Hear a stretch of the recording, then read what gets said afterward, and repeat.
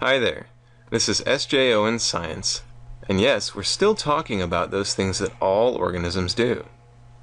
Last time we saw that all organisms grow and develop. We started with a young acorn and we watched it grow into a full-sized oak tree. Whenever it became a full-sized adult oak tree, it was capable of making more acorns, which then became trees and they would produce more acorns of their own, and it goes on and on. We called this a reproductive cycle. Next, we saw that all organisms reproduce and have offspring. This time, we'll talk about how all organisms have a complex chemistry. But what does that mean? We should probably add some terms to our term list throughout this video. Chemistry is the science of atoms and molecules. Atoms and molecules are some of the tiniest bits of matter. If you take a look at any ordinary everyday object, if you could look at it very, very closely, you would find that it's made of many, many small pieces. Bits that are so small that you can't see them with your eyes. We call these atoms and molecules. In fact, molecules are made of atoms. A molecule is more than one atom stuck together. Chemistry can also mean atomic and molecular ingredients of an object. You might say, this object has an interesting atomic and molecular makeup, or it has an interesting chemistry. And that brings us to our point, that all living things have a complex chemistry. Let's take a look at one of the simple molecules of life. This molecule has only 4 atoms. One is blue, and 3 of them are white. Now, atoms don't actually have any color at all. It's just important that we color them differently so that we can see that they are different kinds of atoms. The white atoms are called hydrogen, and the blue atom is called nitrogen. This molecule is quite large compared to the first. This one has 27 atoms. It gets even bigger and more complex. This picture shows a group of many macromolecules stuck together. Macromolecules are big molecules. If you want to know what this is called, this is a strand of DNA, shown in gray, coiled around a protein, shown in color. It gets even more complicated, or complex, from here. This picture is of a virus. This is one of those things that can cause disease. They make you feel bad.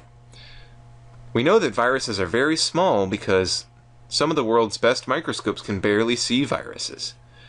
But it turns out that this virus is actually 100 times as big as the DNA and protein shown in this picture.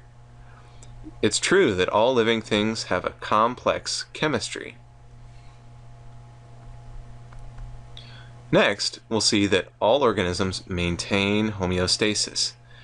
I have a feeling that this is another word that we'll need to add to our term list. Homeostasis is the control over internal conditions. This implies that all organisms have an inside and an outside.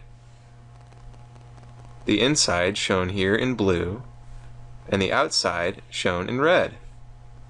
Remember from a previous video that we talked about the environment, or the surrounding objects and events, whatever is outside of the living thing.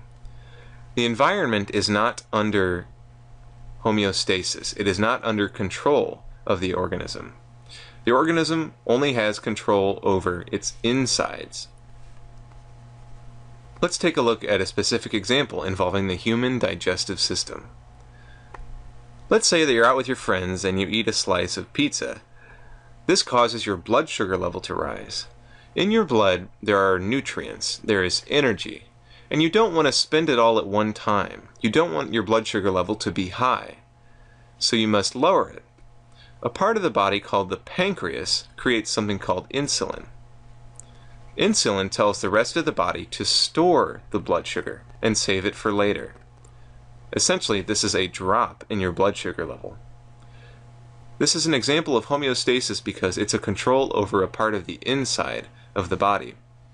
We can't control the weather. It's a part of the environment. It's outside of us. It is not under homeostatic control. Homeostasis does allow us to control our blood sugar levels, our stomach acidity, our body temperature, and other different parts of the inside of our body. On a side note, diabetes mellitus is a disease in which people will experience insulin production problems. People with this disease often have high and low blood sugar levels. It can be quite uncomfortable and even deadly. 285 million people worldwide had diabetes in 2010, and this is a pretty significant portion of the world population. Well, that's all that we'll talk about for this video. Next time, we'll talk about how all organisms are made of structures called cells, and how they all pass their traits onto their offspring.